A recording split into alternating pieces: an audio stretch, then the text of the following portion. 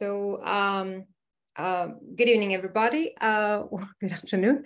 Today we have Ansgar Freyer from Technische Universität, Wien, who will speak to us about affine subspace concentration conditions for centered polytopes. Ansgar, please. Yeah, thank you very much. And thanks for inviting me. It's really nice to be here. So yeah, as you said, the talk is about affine subspace concentration conditions. That is a joint work together with Martin Henk and Christian Kipp that we finished a couple of months ago. So it's all quite recent. And plan of the talk is to walk you through the history of subspace concentration conditions for polytopes, where they first occurred, which significance they play in convex geometry, and then pass on to the new version by Wu, which is dealing with affine subspaces for special lattice polytopes. And the goal of our talk is to give you a proof of a general version of this that actually works for all centered polytopes, at least the inequality. And then in the end of the talk, we will talk about the equality case because there are a lot of open questions around this equality case. So before I begin, let me show you the setting. So we always consider an n polytope P that is given to us in the following form. We always have inequalities that look like AI times X is less or equal than 1 for certain vectors AI. So it's your usual scalar product here. And if we are given a polytope in this matter, if it's an n polytope in Rn, then we always know that it contains the origin as an interior point. So we always assume that this is the case for P, and we always assume that it's represented like this throughout the talk. And also that this representation is irredundant. That means that I cannot remove any of these constraints without changing my polytope. Yeah, it's really important to keep this in mind, especially this normalization where the right-hand side is 1, because this will turn out to be important, that this is how the AIs are normalized. And yeah, if we have a polytope given in this way, then if the constraints are irredundant, then every Fi, where I'm looking at the points in P that achieve equality for one of these constraints, they are facets of the polytope. So n-1 dimensional parts of the boundary. And the main player in the context of the subspace concentration conditions are the cone volumes of a polytope. So the volumes of these pyramids that you obtain by building a pyramid with a base Fi and an apex as where you take the origin. So that this way you have a little pyramid inside of your polytope. And goal of the subspace concentration conditions is, in a sense, to understand how the volume of the polytope is distributed to these separate cones. And yeah, to give you like a warm-up example, let's look at an origin symmetric polytope P. So we assume that minus P equals P. And we ask ourselves the question, how much of the volume of P at most is given by two opposing cones in the polytope. So as a first example, let's look at n equals 2. If I have an origin symmetric polytope here, I can take a facet here on the left and then its opposing facet on the right. I have two cones here. And if I just take the convex hull of these two cones in the plane, then this is always a parallelogram inside my polygon. And yeah, these two cones here, they make up half of the parallelogram. And by inclusion, you get that 1/2 times the volume of P is the upper bound here. In higher dimensions, it's not very clear what to do. You cannot, so if you go ahead and take the convex hull of two opposing cones, it's quite hard to control what you get there. So turns out it's actually 1/n times the volume of P in higher dimensions, but I think this is not clear to see. So it's a consequence of the first subspace concentration inequality by Henk, Schirmann, and Wills, who showed that if you have a symmetric n polytope, you take a linear D subspace L, and now you're looking at all the normal vectors of your polytope. Remember these AIs here, they are the normal vectors of the polytope. Take all of them that fall in the subspace L and compute the volume of all these cones, then this is not more than d/n times the volume of P. So for our question, we would look at a one-dimensional subspace that just catches two opposing cones and end up with 1 over n times the volume of P.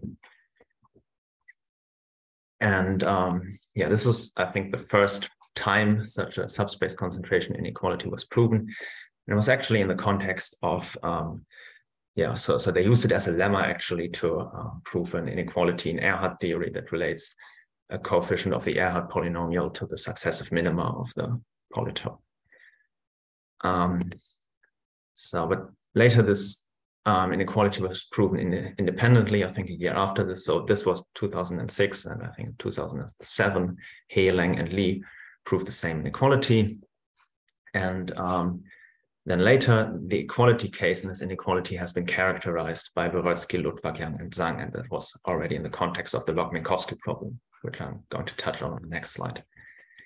So equality case for this inequality is the following. So here's again the statement. You have a D subspace L. Volume is not more than D over n times the volume of P. And you have equality if and only if you find a complementary subspace L bar such that all the normal vectors of the polytope are either an L or an L bar. And here in the figure on the left, you see this rectangle. You have L, this horizontal line, and the vertical line L bar contains the normal vectors of the two remaining facets. And this thing here in the blue box is what people then call the linear subspace concentration condition. So it's the inequality together with the equality case, and we say polytope satisfies the linear subspace concentration condition if what is written in the box is true for the polytope. And so this condition was proven by Wierotsky et al. In order to solve the Log-Minkowski problem for even measures. So let's have a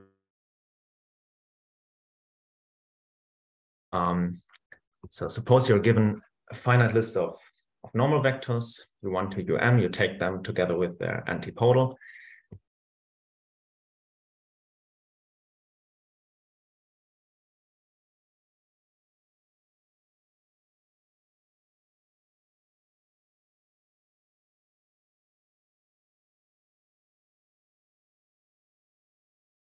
So is it true that we find a polytope P?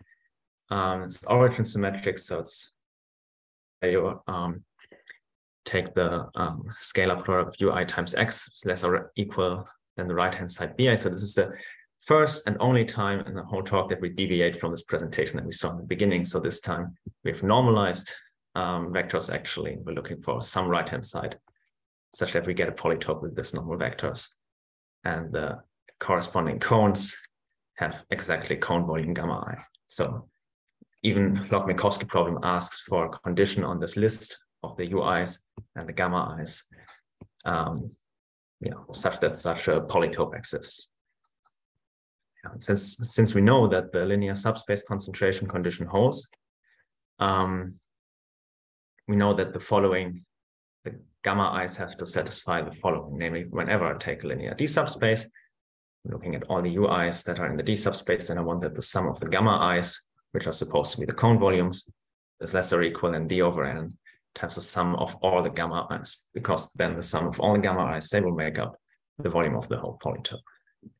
And again, equality should hold if and only if I can distribute the ui's over L and the complementary subspace L bar. And what Wierotsky, Ludwagian, and Zhang actually showed is that this condition is not only necessary, but it's also sufficient. So you find such a polytope if and only if your facet data is of this form. And so this is the even case where you have a list of normal vectors together with their antipodals, and you're looking for an origin symmetric polytope. And in the general case where you're just given some normal vectors, some cone volumes, and you're happy with any polytope, then this problem is actually open, and it's one of the major problems in convex geometry today. And the question then is, what are the necessary conditions and also the sufficient conditions in this case? And if you look again at the subspace concentration conditions in the general case, you have to have, so if you don't have origin symmetry, you want that the origin is contained fairly inside the polytope for these concentration conditions to make sense. I mean, if it's just an interior point, but maybe think of a triangle where the origin is very close to one of the vertices, then one cone is almost all the polytope, and these upper bounds that you get by the subspace concentration conditions, they would not be really meaningful in this sense. So that's why people started looking at centered polytopes, which are polytopes where the center of mass is the origin. So the centroid is you integrate over P and just take x dx, so it's a vector valued integral. You normalize it by the volume of P. And the centroid is really literally the center of mass. So if you think of a two-dimensional polytope and you place it on your finger, you place your finger exactly under the centroid, it should not fall to either side. And we then say that the polytope is centered if this centroid is exactly the origin. And for centered polytopes, there's hope for such a subspace concentration condition. And indeed, Henk and Linke showed that centered polytopes satisfy the linear subspace concentration conditions exactly as the origin symmetric polytopes did. So for any D subspace, subspace concentration inequality holds with the same equality case. And so if you look at the Log-Minkowski problem and you want to reconstruct a centered polytope, then this theorem tells you that subspace concentration is a necessary condition. And what I also want to highlight here at this point is that here we're back with the AIs, and it really doesn't matter for the linear case if you take the AIs or the normalized UIs on the sphere, because no matter how you normalize your vectors, the linear subspaces they are in, they will always be the same, because linear subspaces are just invariant to scaling. And so this was the part on the development of the linear subspace concentration conditions. And recently, at the beginning of this year, Hering, Nil, and Süß, they found a new interpretation of these linear subspace concentration conditions in the framework of toric geometry. And this enabled Wu to derive the affine subspace concentration conditions. So using the result of Hering, Nil, and Süß, he could show that if you have a centered polytope that's in addition reflexive and smooth, I will tell you later what this actually means, but it's, for now, let me just say these are very special lattice polytopes, of which there are only finitely many per dimension. For those, he showed the affine subspace concentration condition, which reads very similar to the linear case. This time you take an affine D subspace A, and again, you're looking at all the AIs that fall in the subspace A, and the volume, look at the volume of the cones, and this is then not more than D plus 1 over N plus 1, so you have an extra plus 1 every time, times the volume of P. And equality is supposed to hold if and only if the normal vectors can be distributed over affine space A and a complementary space A bar, where complementary this time means in the affine sense. So A and A bar at this joint, and their affine hull is all of R to the N. And here on the right on the figure, we see an example of such an equality case. So here we have a centered simplex, and here we have the white dots, this one, they are supposed to be our AIs. And of course, these two are on the line as any 2 points in the plane, but now we can look at the affine subspace concentration. And in fact, these are 2/3 of the volume of the whole triangle. And so we have equality, and this is because this line together with this point spans the whole plane. So these reflexive and smooth polytopes, what they are lattice polytopes with the special property that their polar dual is again a lattice polytope. And the smoothness means that at every vertex, you have exactly n facets, and the normal vectors of these facets, they form a basis of the integer lattice. So this is very, very special and very particular, and it's actually not important for the rest of the talk, because our goal is to really give a geometric proof of the inequality that actually works for centered polytopes. But before we do, let's look at this condition once again.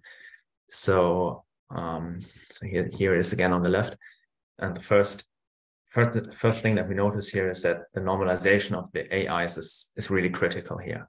This wasn't the case for in the linear setting, but in the affine setting, if you change the normalization, you get a different statement here, because if I'm to dilate my normal vectors, then I might change the affine dependencies between them. And this inequalities would then speak about different subsets of cones. So you might wonder what is so special about this normalization with the right-hand side being equal to 1. What does this mean for the facets of the cones that are then affinely dependent? And so the way this one can picture this is that if the normal vectors AI1 up to AIK lie in a common affine D subspace, then this means that if you take the facets that correspond to these normal vectors and extend these facets to their whole affine hull and build the intersection, and this intersection is an affine n-d-1 subspace. So I think of those as sort of a twisted belt that goes around the polytope. Here we have an example here on the bottom left, where there's the truncated pyramid. And then, of course, if I extend the 4 facets that would have led to the apex, then of course they intersect at this very apex. And this is how facets look with the property that their affine hulls intersect in a single point. And in particular, what we see from this is that whenever I take any phase, an n-d-1 phase for some d, G, and I'm looking at all the normal vectors such that G is contained in the corresponding facets, and the affine hull of this set is always d-dimensional. So this subspace concentration conditions in this way, they always include the normal vectors AI that are active together at some k phase G of the polytope. Okay.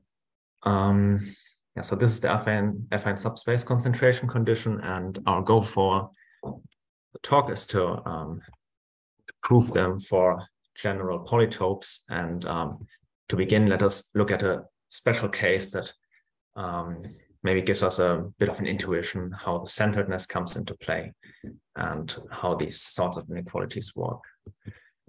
So we have a centered end polytope P, and now we take a vertex V of the polytope, and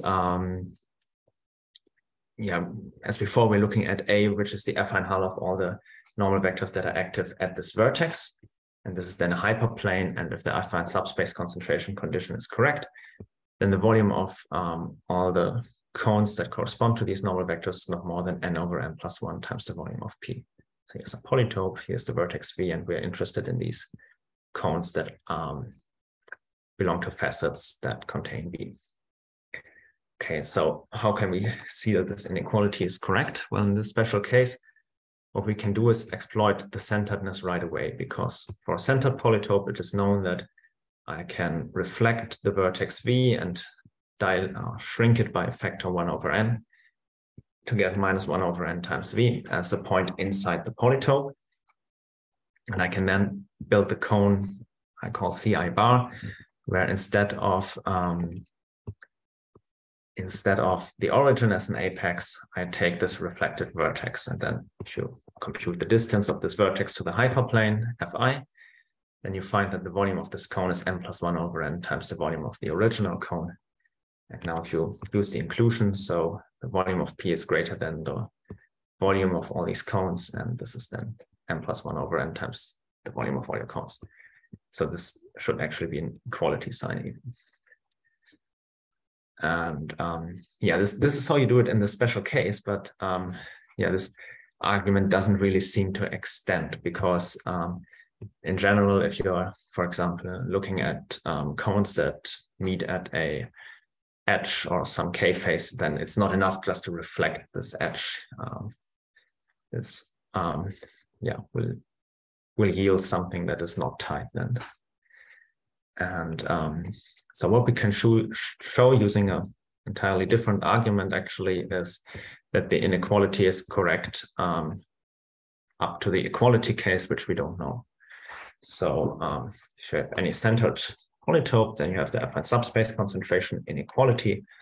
And what we do in the proof is we construct pyramids over pyramids over pyramids and let the dimension go to infinity. And this way, by this limit process, we lose the control over the equality case. So I would like to show you the proof because I think it's interesting because it, yeah, at each step in each dimension, we're doing something that's actually far from optimal, and still we obtain an inequality that is actually tight. So let's see how this goes. So what we do is start with our pyramid, our polytope P, and we build a pyramid in the following ways. So by the way, building the pyramid and lifting it to a higher dimension is quite natural here, I think, because we want to go from the new affine setting to the linear setting, and there, of course, lifting and homogenizing is a natural way to go. So that's why we try this and build this pyramid by embedding P at height 1, and as an apex, we choose -n times the n+1th unit vector in Rn+1. And yeah, if we want to use the linear setting, we have to write down the inequalities. These are xn+1 is less or equal than 1. That's the inequality for the base. And each facet of P yields a facet of the pyramid with some normal vector ai1, which if you write it down, if you want the right-hand side to be 1, is n+2 over n+1 times the original vector, and you append -1 over n+1 in the last coordinate. So this looks a bit technical, but what is really important about this is that the coordinate that we append is constant. It's the same for every I. And that's something we have to keep in mind for what follows. Okay, so this is first of all a pyramid, and then we can check that the volume of this pyramid is n+2 over n+1 times the volume of P, because I mean, its height is n+2. We have P embedded at height 1, and the apex at height -n. Oh, sorry. Oh, that should actually be -n+1. I'm sorry. So we want to do it in such a way that the polytope is centered. So here in the figure, it's right. It's -n+1. And if you do it that way, then actually you can also check that this pyramid is centered. And moreover, the volume of the cones that correspond to these new normal vectors, the n+1 dimensional volume is the same as the n-dimensional volume of the original cone. So this n+1 in the subscript here means I'm measuring the volume of something that is n+1 dimensional. And what this means is, I mean, you have a cone Ci for every facet in P, and since facets in P also yield facets of the pyramid, there are also cones that correspond to this. So that's this blue cone here. And yeah, that's almost a pyramid over Ci, but you're lacking this part. And that's why it's not n+2 over n+1, but exactly 1. And okay, so here's what we just did, wrapped up again. And if I now take the affine D subspace A,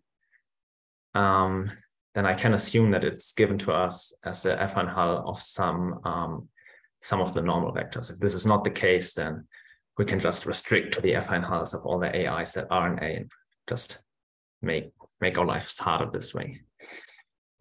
And now I can homogenize this affine space by building L1.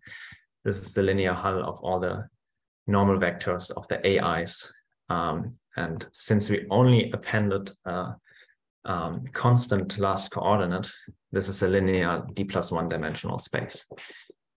And with all this information at hand, we can now try to apply the linear subspace concentration inequality and see what we get.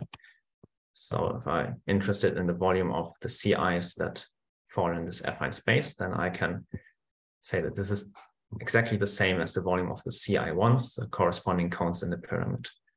And using the linear subspace concentration there, we have d+1 over n+1 times the volume of the pyramid, which is n+2 over n+1 times the volume of P. So we're almost there. We almost have our inequality except for this factor n+2 over n+1, which is almost 1, but not quite. And yeah, so what we then do is to just iterate this procedure, and we take our pyramid P1 and build a pyramid P2 in the same manner as we did before. And this way we obtain a whole sequence of pyramids Pj, each of them sitting in Rn plus j, such that the volume of the n plus j's pyramid is, as before, n plus j plus 1 over n plus j times the volume of the Pj minus 1's pyramid. And if you do this over and over and cancel this telescopic product that you get, then you see that it's n plus j plus 1 over n plus 1 times the volume of the original polytope. The same way, the cones that correspond to these normal vectors aij, they have the same n plus j dimensional volume as the cones that we were originally interested in. So what this means is that I take the ci, it has some normal vector ai, and I trace this normal vector throughout the pyramids. So before we obtained this cone ci1, and now by building the next pyramid, I also get another cone ci2 inside this pyramid, and their volumes, they're all the same. And this is actually the key observation in the proof. So if I'm now looking at the linear spaces that I get by taking the linear hull of these aij's, then these are still d+1 dimensional spaces. Because again, if I pass from ai1 to ai2, all I do is rescale a little bit and I append a constant coordinate that does not depend on the particular ai. And if the first time I append this constant coordinate, I go up 1 dimension, but the second time I do it, I don't add anything new. So that's why these spaces are all of the same dimension. And this time we can again apply the linear subspace concentration conditions in Rn plus j to this pyramid. And yeah, we again find that the volume of the cones that we're interested in is the volume of the new cones in the higher dimension, as less or equal in d+1, because we're still d+1 dimensional, over n plus j, the ambient dimension, times the volume of the pyramid. And the volume of the pyramid we set as n plus j over n plus 1. And if we plug this in, rearrange a bit, we have this error term n plus j plus 1 over n plus j. And by letting j go to infinity, this does indeed tend to 1, and we are left with the desired inequality. So yeah, that's how we prove our affine subspace concentration inequality for the centered polytopes. But yeah, as you see in this limit procedure here, it's really hard to keep track of the equality case. And that's why I want to use the remainder of the time to discuss this in a bit more detail and also revisit this step in the proof here once more. So let us recall, so we look at the centered polytope P. We have A and L being D spaces, A is affine, L is linear. And then what Henk and Linke showed for the linear case is that we have equality in the linear subspace concentration conditions if and only if normal vectors are distributed over these two complementary spaces. So this is a very handy characterization for the Log-Minkowski problem, where you want to you're looking at the normal vectors and the cone volumes. But if you're given the polytope, you might ask, what does this tell me about my polytope? How does it look like? It looks like a sum. So it's the sum of a d polytope Q and an n minus d polytope Q2. So this is geometrically, this is the equality case in the linear subspace concentration condition. And this is interesting, I think, because in our case, we applied the linear subspace concentration condition all the time to pyramids. And a pyramid is not a sum of two non-trivial polytopes. So what we did there could not have been optimal, could not have been tight in any step. And still, due to the limit, it kind of works out. And yeah, let's compare this with the affine case. So it's very beautiful and similar. So what Wu showed for reflexive and smooth polytopes is that you have equality if and only if the normal vectors, they fall into a complementary affine subspaces. And again, you might ask, what does this mean for the polytope? As I said, these AIs here, they are the normal vectors of the polytope. So this means that the polar, the normal vectors of the polytope, and that's why they're the vertices of the polar. And if the vertices of the polar fall in two complementary spaces, then they are a join, and then actually P itself is a join. So this means that I can express it as the convex hull of two skew polytopes, Q1 and Q2. Q1 is d-dimensional and Q2 is n minus d minus 1 dimensional. So what this figure here is supposed to show are two skew segments and their convex hull form simplex. And what's interesting is that a smooth polytope is, in particular, a simple polytope. And a simple polytope is a join if and only if it is a simplex. So in many cases, in case of this particular reflexive and smooth polytopes, this equality case always comes down to actually a simplex. But still, this is in the more general case, you can really have a proper join of two polytopes that are not simplices. And it seems to be the natural counterpart, but we're not able to prove it in full generality. But let us revisit the special case that we saw in the beginning, where we look at a centered polytope and we take the hyperplane that is spanned by all the normal vectors that are active at some vertex. And for convenience, we assume that the volume of our whole polytope is 1. And so before, when we derived the affine subspace concentration inequality in this setting, we use this trick of flipping the vertex over inside the polytope using the centeredness. From that, it is not clear how the equality case looked like. You can do it, and we came up with a characterization of the equality case in these fully geometric terms, but that's, I think, really particular to this case. And we also found another more analytic way of seeing it, that we have the hope that it might be extended to other special cases. And this is what I would like to present here. So what you can do is you can express the volume of the cones that you're interested in as the following integral, where you integrate over P and you take the volume of some cones with apex x and base fi for all the normal vectors in this hyperplane. The reason why this works is that this function here is an affine function on the polytope, because all that matters for this functional is the distance of x to the hyperplane foi. And as this function is affine, we can pull the integral inside and use that the centroid is really the expected point in the polytope, if you like. So if you look at it stochastically, then x is a random point in the polytope.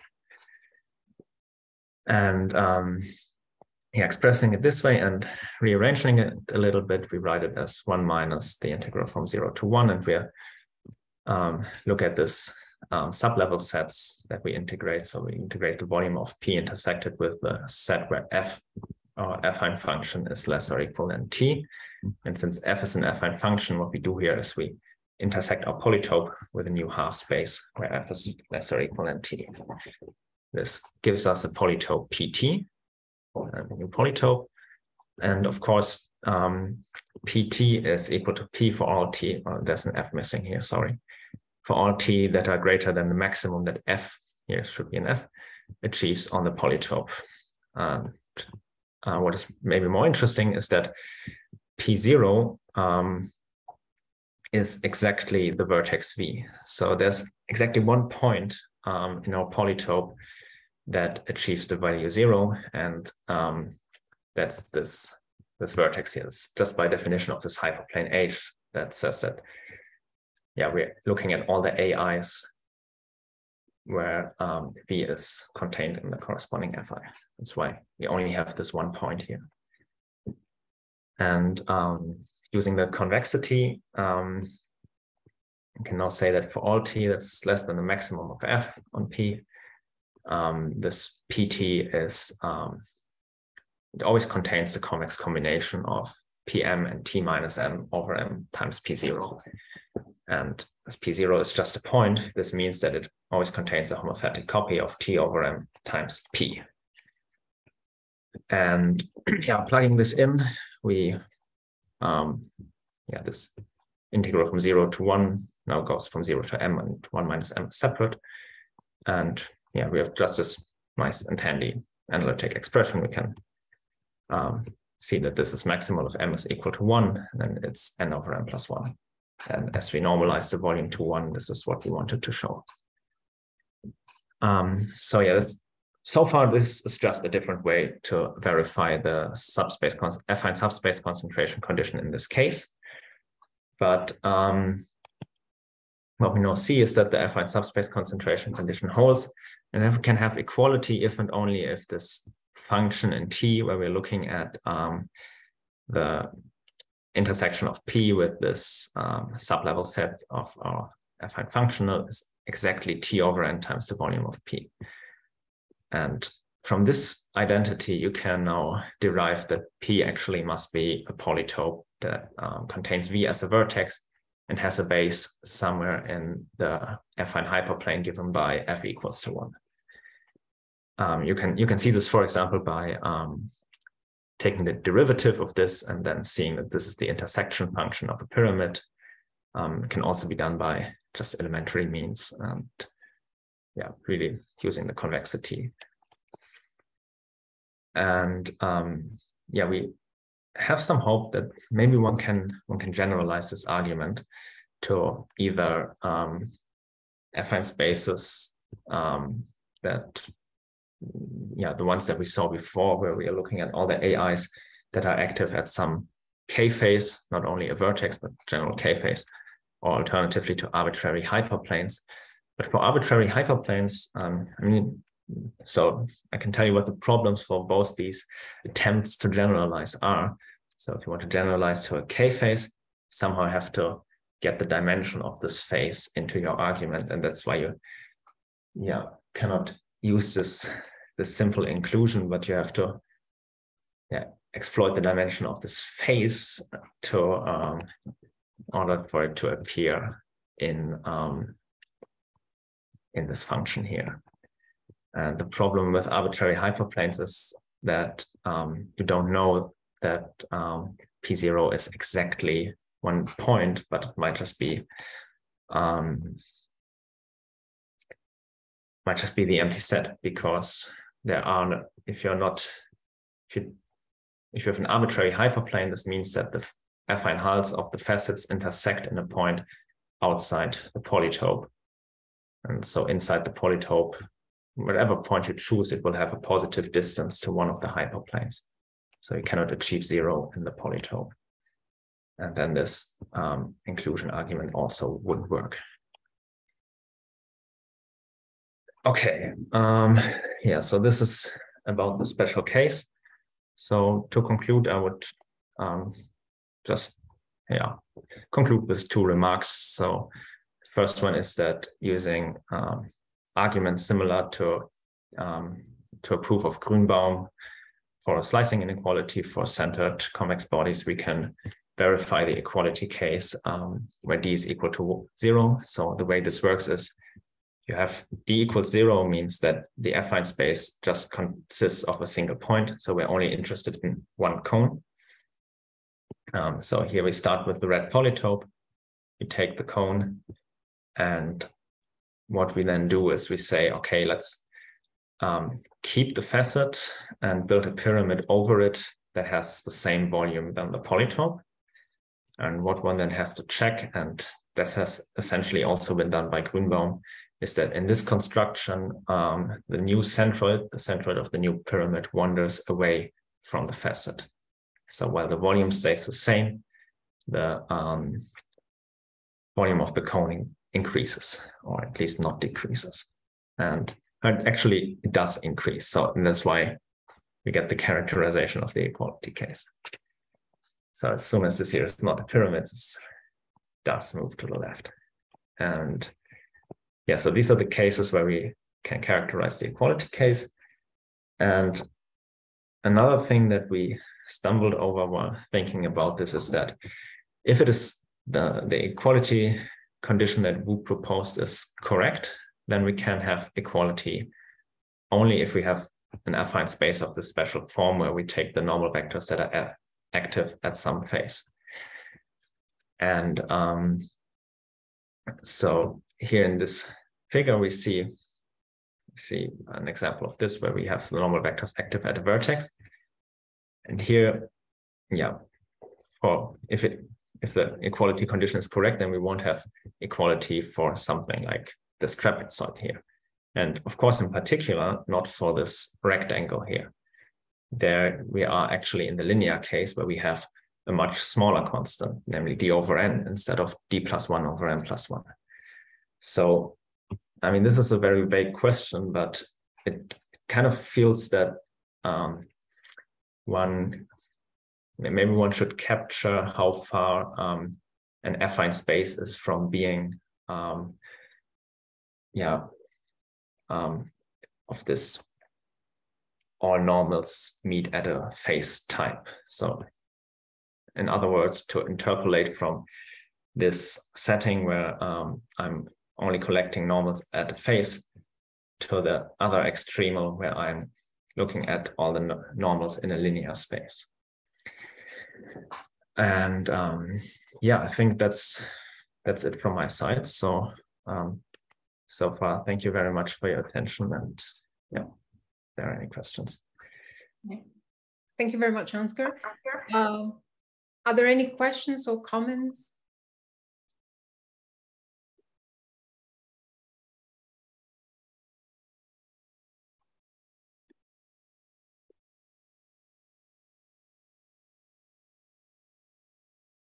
I have a question. What you're trying to prove right now, would it have any relevance to any versions of the log-Minkowski problem as well? Yeah, that's an interesting question, and we thought about this too. But the problem is, of course, that you in the log-Minkowski setting you have where is it?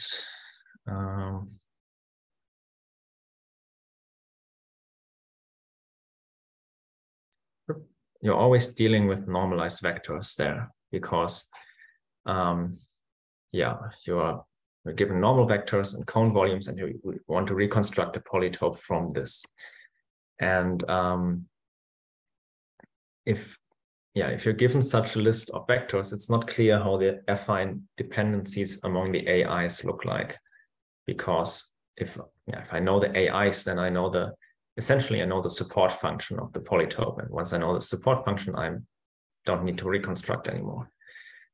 But still, I would not say it's entirely useless, because you can use the affine subspace concentration conditions, I think, to rule out certain combinatorial types of the polytope that is reconstructed. You can see that, okay, I cannot, if I think of the polar dual, I cannot group the vertices of the dual that belong to U1 up to UK in one common K phase, because otherwise I would get a problem with the affine subspace concentration.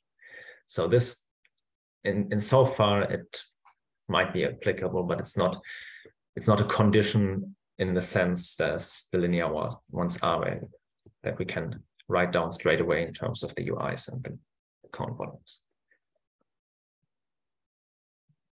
Okay. Something else, are there any other such conditions, variations of that for non-centered polytopes? I'm not sure. So would you consider, say, the center low point instead? You mean other have the origin at the center low point and have some condition in those cases for the log-Minkowski problem, or the subspace concentration conditions, like very counterparts to that. Yeah.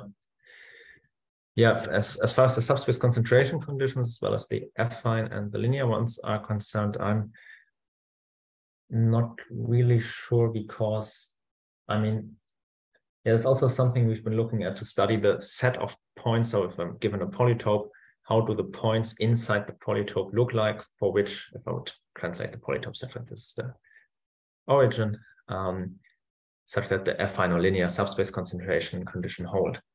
And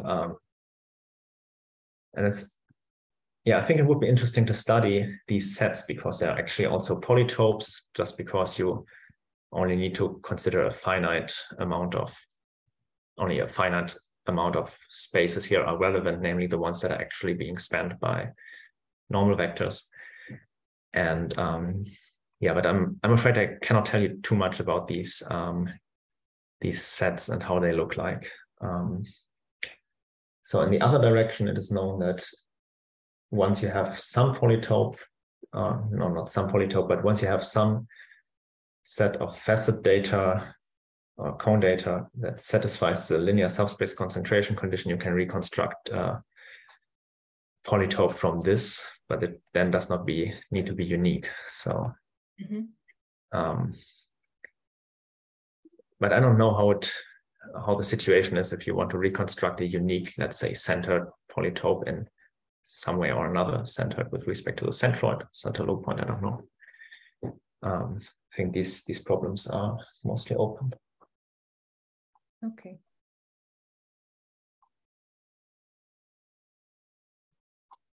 Any other questions or comments?